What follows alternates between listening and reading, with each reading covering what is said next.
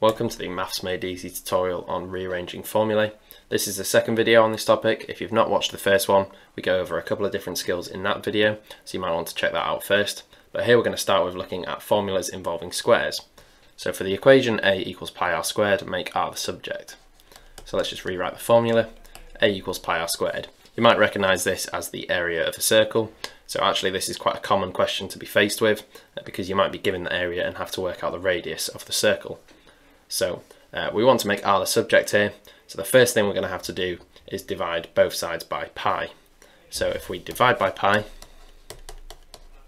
this is going to give us a over pi on the left hand side, and we're going to be left with r squared on the right hand side. So now all we have to do to get r on its own is just take the square root of both sides of the equation. So if you want to remove a square, you just do the square root.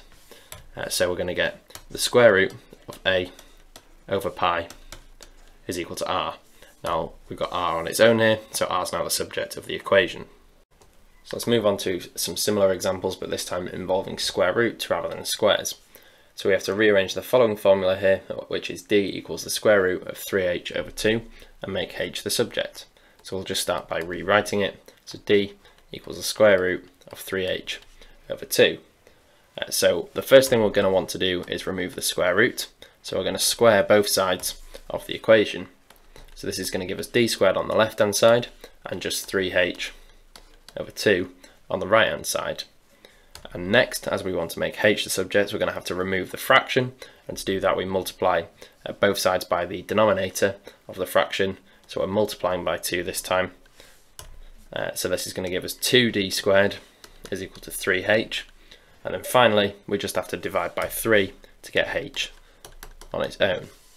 So we get 2d squared over 3 is equal to h. So if you want, you can rewrite this in the other order, so h equals 2d over 3, but both are acceptable answers when you want to rearrange to make h the subject.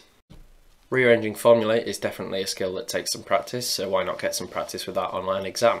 This is available through our revision platform, so if you take the test, you'll find loads of different questions to have a go at, and you'll get instant feedback on each and every one of them. So you'll be able to see where you've gone wrong, see the work solutions, and find out how you can improve ready for your exams. So if you're interested, you can click the link below and it will take you straight there.